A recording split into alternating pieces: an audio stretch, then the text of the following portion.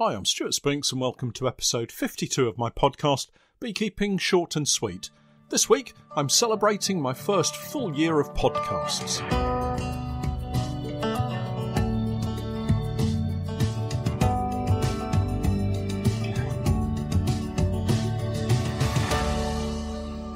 Beekeeping Short and Sweet, a beekeeping podcast for the inquisitive beekeeper with a short attention span. A beekeeper, in fact, just like me. Welcome back to another weekly podcast, and today I'm celebrating my podcast's first birthday. 52 podcasts recorded and published. I'm really pleased to have made it this far. I've covered quite a lot of varied beekeeping topics over the past year and also attempted a few interviews, which, to be honest, have been a little nerve-wracking. I'm not a journalist or professional presenter, just a beekeeper looking to share my knowledge and views with other interested listeners. Hopefully, I'll be able to try out a few more interviews in the coming year and maybe get a little bit more relaxed with them.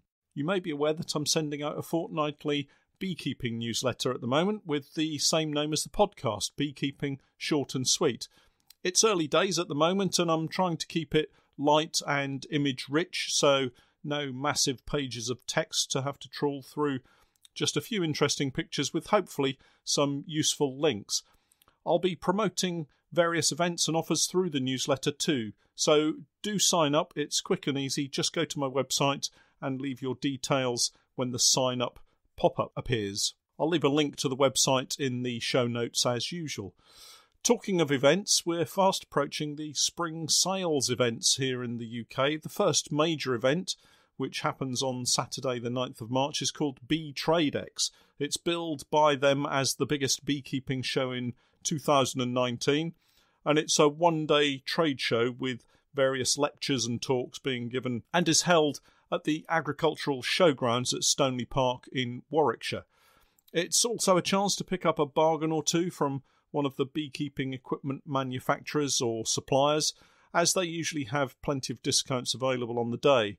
One of the nicest things about Bee Trade X, however, is that it gives me a chance to catch up with friends within the industry and also to chat to fellow beekeepers who I wouldn't normally have a chance to get together with. So if you're going along to Bee Trade X this year, please do stop me and say hello, have a chat. I'll pop the Bee Trade X website link in the show notes as well.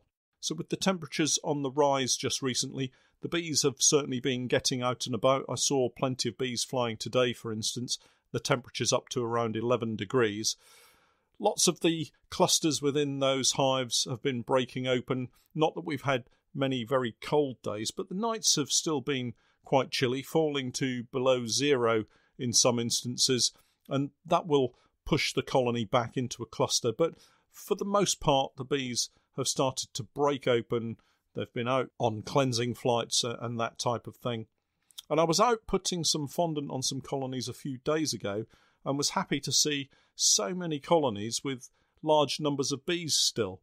I would say an average of 6 or 7 seams of bees, but somewhere around 9 seams of bees, which is really excellent. Certainly, I can't remember having quite so many colonies at that stage. So hopefully we've done things right late last summer into the autumn and through this winter.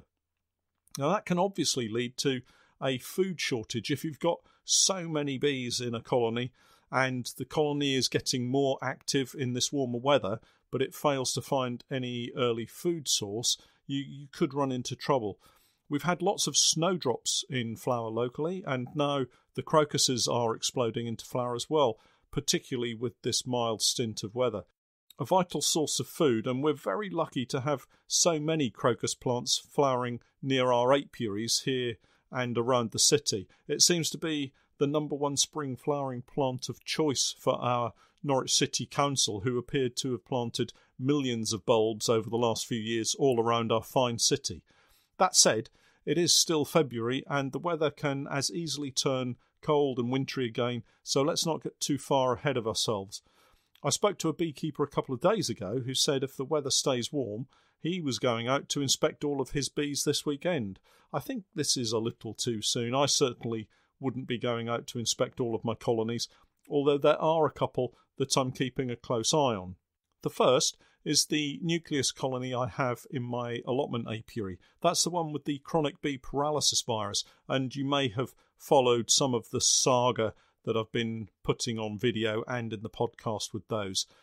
I popped some fondant on them last week. They're still alive. I would say alive and well, but although they're alive, they don't seem to be shaking off the CBPV. I did notice that the entrance of the nuke was badly clogged up with dead bees and had to clear quite a mound of those away, so I think they're still suffering quite badly.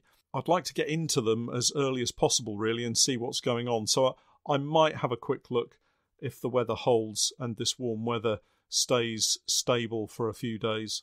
The other colony is at one of my out apiaries. I was treating with the oxalic acid trickle method a while back, and as I finished treating this particular hive and was putting the roof back on, I noticed a larger than normal bee which flew across my eye line.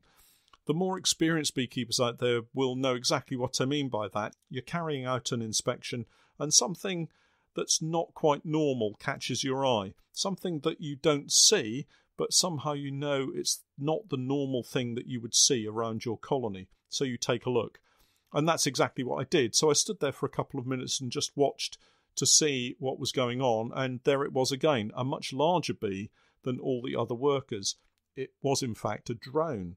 A drone in early February, I thought. What on earth is going on here? Are the bees confused by all this warmer weather we have and starting to get ready for swarming?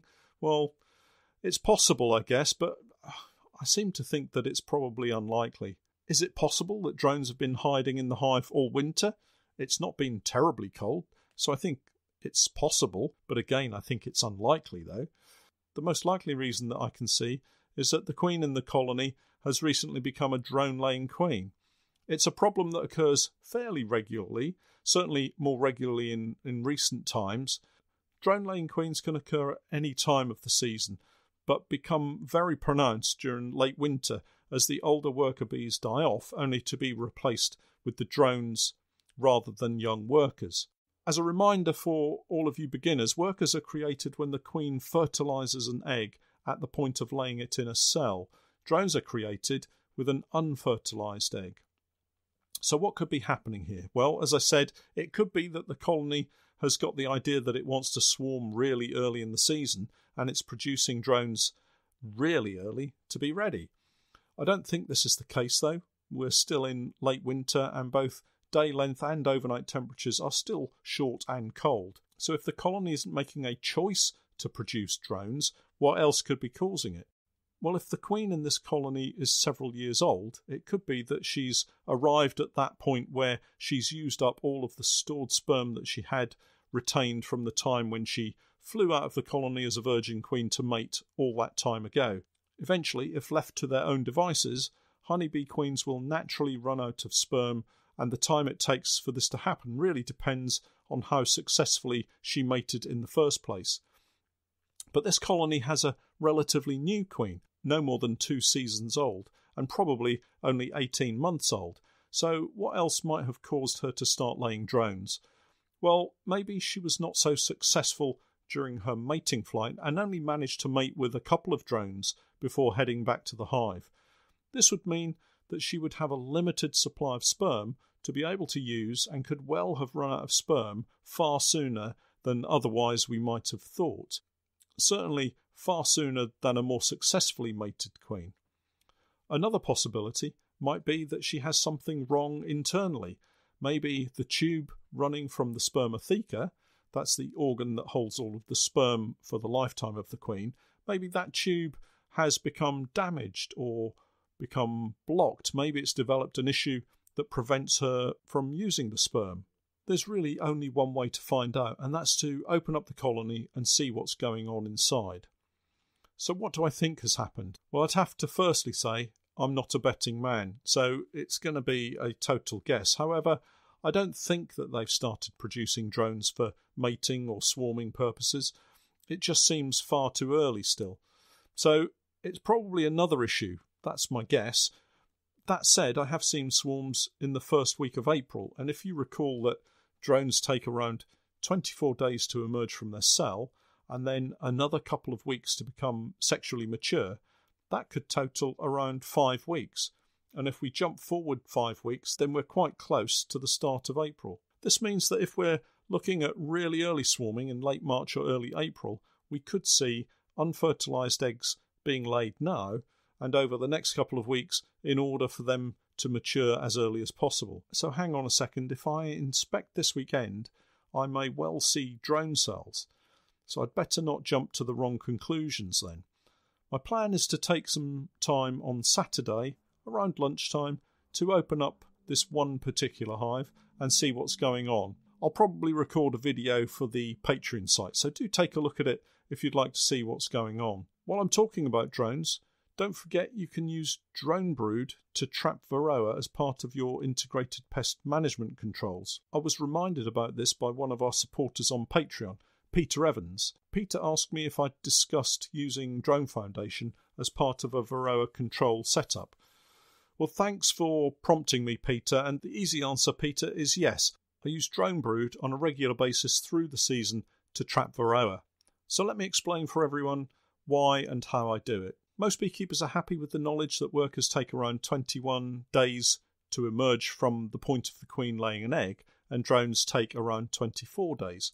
So we have a differential of about 3 days more for the drones than workers. This gives the Varroa mite a little longer for their reproductive cycle if they find their way into a drone cell rather than a worker cell. During the spring and early summer, a colony produces drones predominantly for reproductive purposes, and these drones are produced in specific larger cells designed for the larger male honeybee. This makes them pretty easy to spot for the beekeeper, as they tend to be produced in clusters within a frame, mostly towards the bottom and corners of the frame. It's not always the case, but that tends to be where they are generally. It's then a simple case of cutting out the drone cells and destroying them. I usually freeze them and then feed them to my chickens. I don't want to waste anything as a beekeeper, but with so many colonies now, cutting out patches of drone brood from several frames in a colony takes a lot of time, and of course there are easier ways. Over the years I've tried various methods and all are useful and generally work quite well. One of the simplest methods is to put a super frame into the brood box and let the bees go to work on that. What generally tends to happen is they fill the super frame with honey and then build drone brood from the bottom of the frame to match the brood frames that are lined up alongside them. Once the brood has been capped, it's a simple job to remove the frame and cut off the comb along the bottom of the frame and dispose of it.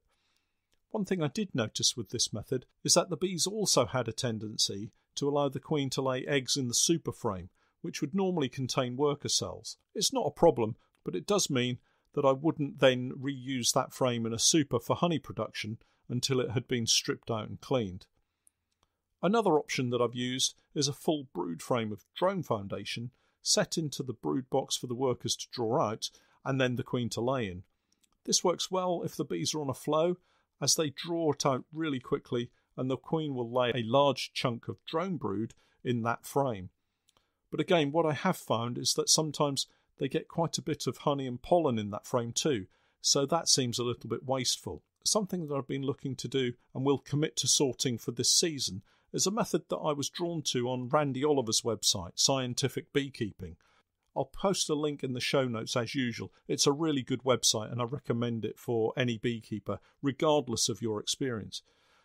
In detailing his method, Randy designed a frame with a thin strip of foundation about 2 inches wide that sat along the top part of the frame and was secured at the bottom by a strip of wood. Beneath this was an open space down to the bottom bars, open and ready for the workers to fill with drone comb. The rest of the method was pretty much the same as I'd been doing anyway, allowing the comb to be capped and then cutting it out. As the season progresses, you can then perform several drone brood cutouts as a Varroa control and hopefully keep the numbers nice and low. I really like the idea of this, as using chemical treatments, regardless of what they are, is time consuming, can be costly, and ultimately isn't really what I want to do. Anything that helps me move further away from these treatments has to be a good thing, I think. Remember, if you use any kind of drone brood Varroa trapping, you have to remove the comb when it's capped, otherwise you'll just produce lots and lots of Varroa. Anyway, This season, I'm going to make up a couple of these frames for each of my hives and regularly remove drone brood as part of my integrated pest management system. I'll post some pictures of the frame once they're made up and ready to use, and then also post pictures and videos of the process as we go through the season. Make sure you sign up to my Patreon page if you haven't already, so you don't miss any of my videos. As I mentioned before, there's lots of different methods of mechanical integrated pest management controls that you can use, and if you use something different, then please do let me know. I'm always keen to try out new methods to help my bees. Well, that's it for this week. Thanks for hanging around until the end of the podcast. I'm Stuart Spinks, and that was Beekeeping, short and sweet.